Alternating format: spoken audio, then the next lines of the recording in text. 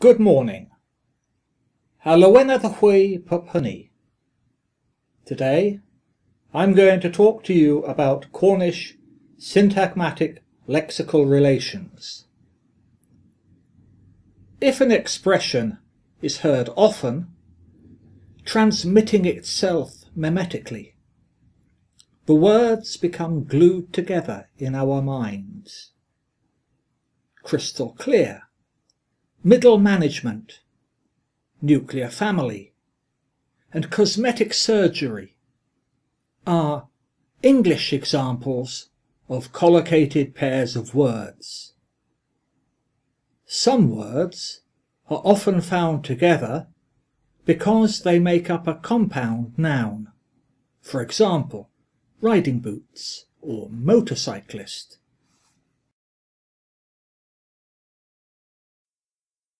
There are two types of lexical relation, the paradigmatic and the syntagmatic.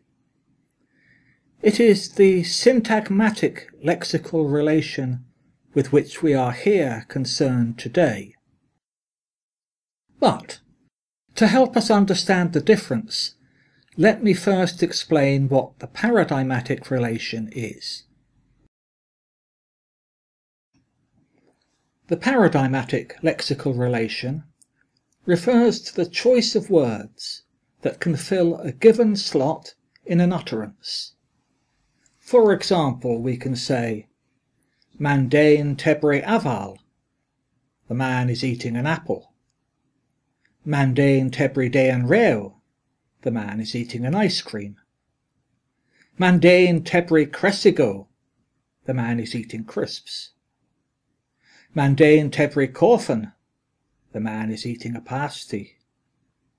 Mandain tebre sevian, the man is eating a strawberry.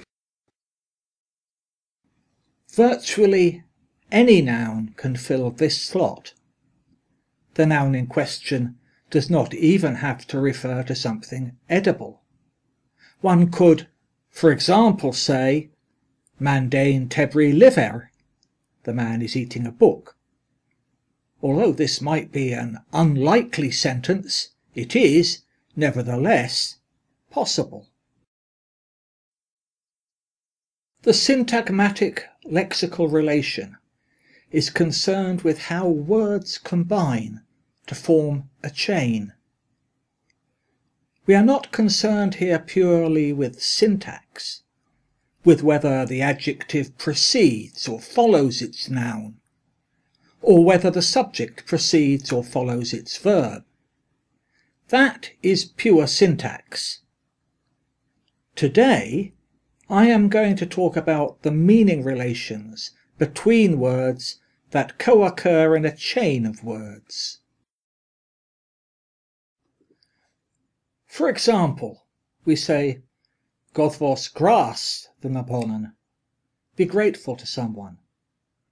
In Jordan's creation we find, How dremas awardem gras, the whale viage mar noble, and my husband will be grateful to me for undertaking such a noble enterprise. Godvos gras is what we call a collocation. If we want to express gratitude, we need to know which verb usually accompanies the noun grass. We saw how, in the paradigmatic lexical relation, virtually any noun could fill the slot in the sentence Mandain tebre nepith. This is a free combination, whereas the verb that accompanies grass is restricted. The important word here is usually.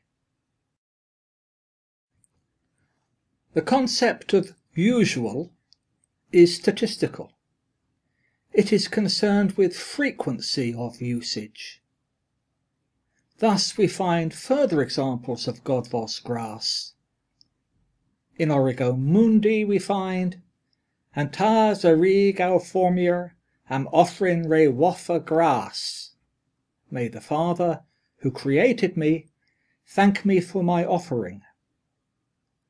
In Bewnan's Miriasic we find Gur mercy ag an leech da, mi gras a wathan nefra, the hui agus bolnogeth. Many thanks, our good liege. We are always most grateful to you for your intention. In Jordan's creation we find the view ichwan gras ragtha. I thank God for it. And there are other examples of Godvos gras to be found. So, a collocation can be thought of as a recurring combination. I mentioned earlier that syntagmatic lexical relations are not simply syntax. However, grammatical or syntactic patterns are an important aspect of collocation. These grammatical patterns we call collocations with a G. As we saw in the previous examples, we say in Cornish, Godvos gras the nabonan an epith. Be grateful to someone for something. Collocation is not only concerned with the fact that Godvos gras is a verb plus noun combination, it is also concerned with the prepositional phrases with which this phrase may combine, and the particular prepositions involved. The nabonan, to someone, an epith, for something. Let us now look at a few examples of collocations. We find verb-noun collocations, such as Don't sore the nabonan, be angry with somebody. Here is an example from Jordan's creation. Ichwan gwir dew agan taz, is sore thin, I take pure vras me an suppose. I know that God our Father will be very angry with us. Notice that the preposition used is the. Gorowitha, take care of or preserve. Here is an example from Origo Mundi. Re warowith amena, preserve my soul. The preposition is a. Gronchachemius the nabonan, the worth nabonan, the wheel nepith. Allow someone something or somebody. Literally, grant permission for something to someone from somebody. Here is an example from Origo Mundi. Bors grantius the chemius de worth and tars deo guella, the ballas ha the warness, that God allows us to dig and sow. And another example from Passio Domini. Chemius grantis them imar, the anclevius in luan. Fortunately, I am allowed to bury him.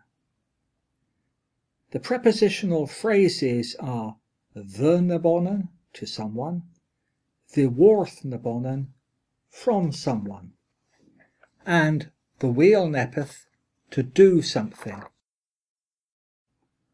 We find verb-adverb collocations, such as leverel in Firth, speak emphatically or say emphatically. Here is an example from Pashon ag an Arleth. In instevia olieth bis and pilat, o justus un edo zodo in Firth in delma leveris. Hurryingly they all went to Pilate, who was a justice, a Jew, emphatically spoke thus to him. And another example from Bewnan's K. Der gras Christ agen pernus, me, modreth, a lever freth, Arthur avith guardevius, hei iskerens effafeth. By the grace of Christ who redeemed us, I, Modred, say emphatically Arthur will be victorious, and he will vanquish his foes. Mines kins, prefer or would rather. Here's an example from Llywyd's Archaeologia Britannica. Bivenja kens, it is better or I had rather. We find verb-adjective collocations such as gweitha compass sin kever na bonnen, remain faithful to someone. Here is an example from Juan, Chui and Hor. Mal vava prev era e reg gweitha compass etigever, that he might ascertain whether his wife was remaining faithful to him. Notice the preposition is in kever. Mines da the nabonnen, wish someone well. Here is an example from Beunan's Moriazic. Doddo orth neb avin da, to him who wishes him well. Notice the preposition the. Prena da, buy cheaply. Here is an example from Passio Domini. Mia guzzle bors gansa prenis da guon in neple. I advise that some open land somewhere is bought cheaply with them. We find verb plus prepositional phrase collocations, such as sevel in gallos, lie in one's power. Here is an example from Beunan's Moriazic. Nisev hedna ith gallos, that doesn't lie in your power. We find noun-adjective collocations, such as fortin teg, good luck. Here is an example from Beunan's Moriazic.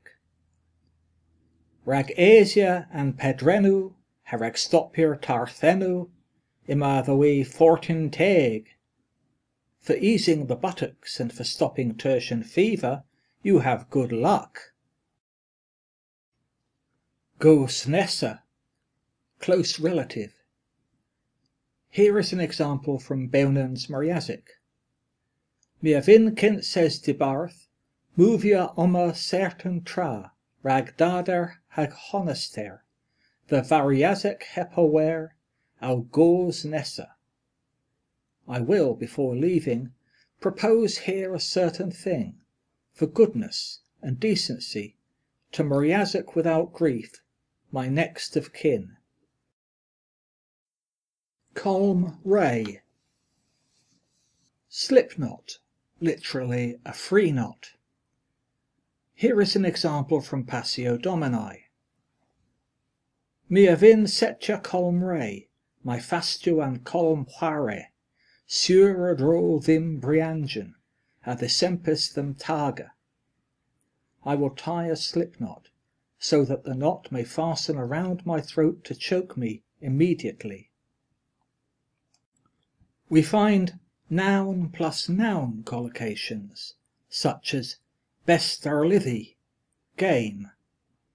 Here is an example from Beunan's Moriazic. Pua rosawi leshians, ragdon is in ogrand vi, the helchia bestarlithi. Who has given you permission to enter my territory to hunt game? We find comparative adjective plus noun phrase collocations such as gwella ddager, cheer up, literally better your cheer. Here is an example from Origo Mundi. Eva weg gwella ddager, dear Eve, cheer up. And from Passio Domini, the das kera vilawa, a erchus gwella ddager. Thy most dear Father, praise him, has bidden cheer up. And from Jordan's Creation, O frias gwella ddager, my spouse, cheer up.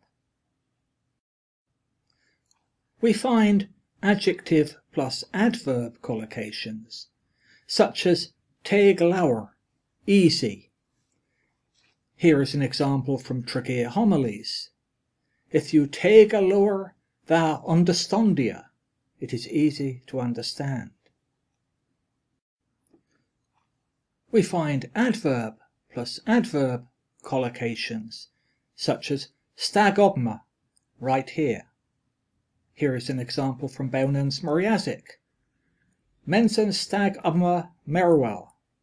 I would like to die right here.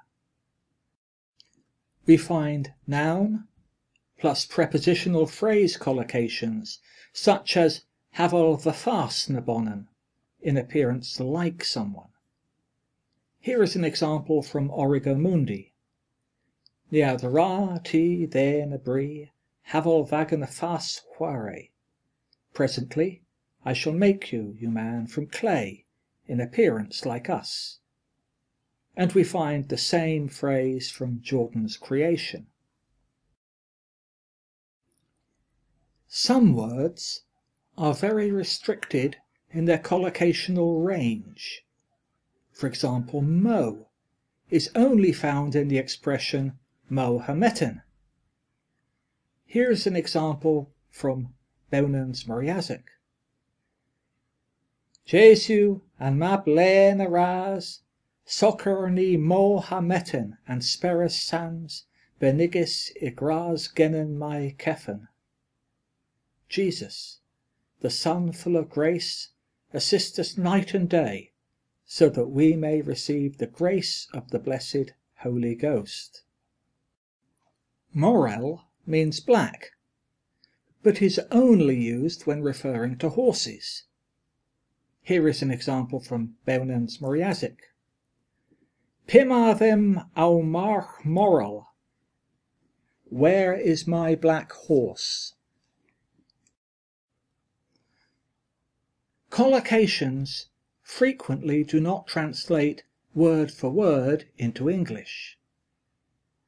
Sometimes the meaning of a collocation is opaque.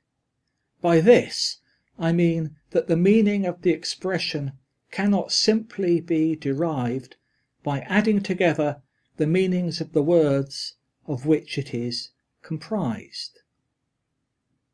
For example, causgareno literally translates as speak words, but actually means quibble. Here is an example from Bownan's Moriasic. Nawella causgarenu, don't try to quibble. Collocations, whose meaning is opaque, are called idioms. Let us look at further examples of idioms. Waranke, unclaimed or abandoned. Here is an example from Bownan's Moriasic. Pira whilst the waranke getis in bis ma enaf. When did you really see an unclaimed soul left upon this earth? Alain colon. This means sincere or passionately, wholeheartedly or heartfelt. Here is an example from Passion Agan Arleth. We abis alain golon. You who pray wholeheartedly. And another example from Passio Domini. Pijado alain colon, wholehearted prayer. Don sorthen uponen, be angry with somebody. Here is an example from Jordan's Creation. Ich wan gwir dew agan taz is sortheni teg pure vraz mian suppose. I know that God our Father will be very angry with us. Heb whether tha gorn, without making a fuss, literally without blowing your horn. Here is an example from Origo Mundi. Tison heb whether tha gorn, tisempus gora I thibri. Quietly, without making a fuss, eat it immediately. Mesathorno means unexpectedly, but literally out of hands. Here is an example from Bilbao manuscript. Mires mors de Londres, mes a thorno. I must go to London unexpectedly. Tavas re here literally means a tongue too long, but actually just means a chatterbox. Here is an example from Llywyd's Archaeologia Britannica. Bydd dawn re there von tavas re here. A fist is too short for a chatterbox. This diagram shows a cline of collocational restriction. At the top of the diagram are fixed expressions, idioms such as waren ke, alleen kolon, and heb whether bagorn. Below these idioms we find words that are very restricted in their collocational range, such as mow and morel. Less restricted are recurring combinations, such as God was gras and God was bres. And finally, at the bottom of the diagram, are completely free combinations, such as God was weller, to know weller, and God was skrifa, to know how to write. That concludes my talk. Thank you for listening.